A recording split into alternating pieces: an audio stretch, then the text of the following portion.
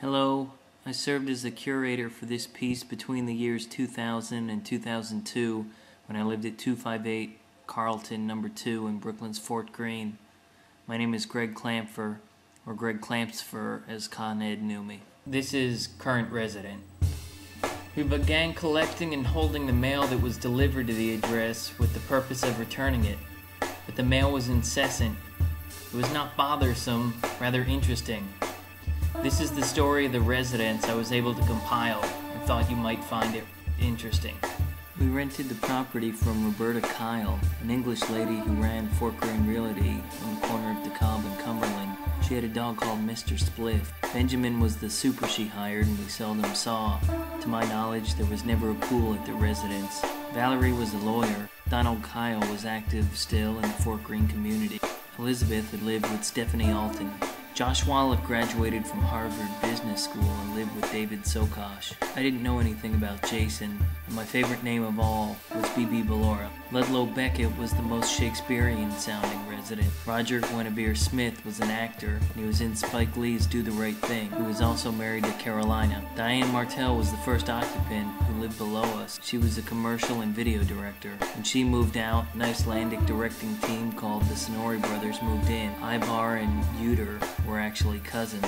Uter was married to a beautiful Nicaraguan model named Melinda Prado.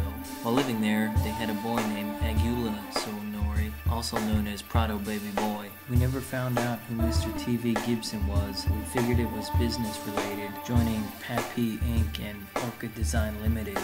258 was bought by Mark Albright by the end of our stay for what was unconfirmed to be $1.2 million.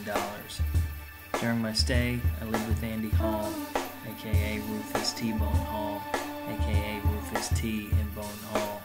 I also assumed a few identities of my own, being Blue Clampfer and Carl Clampsfer. We also lived with Eric M. Schultz, a Texan who worked at Morton's and can throw a good frisbee, and when he left, Stacy Johnson, another Texan, replaced her. Renee Sekula, Stacy's cousin, and Stephen Hall, Andy's brother, also lived with us long enough to get mail. In a strange twist of fate, I ended up working for Daniel Fries and Julian Bevan. They were my bosses who had lived at 258 Carlton 10 years previous. I think it's important that you understand I was not obsessed about finding out about these people, but despite all our signs and speaking with the U.S. Postal Service, the deluge of mail and these people kept coming and coming and coming. I hope you enjoy living at 258 and find it as interesting as we did. If you are interested in becoming part of Current Resident, please contact me and I will make you part of the project. Thank you.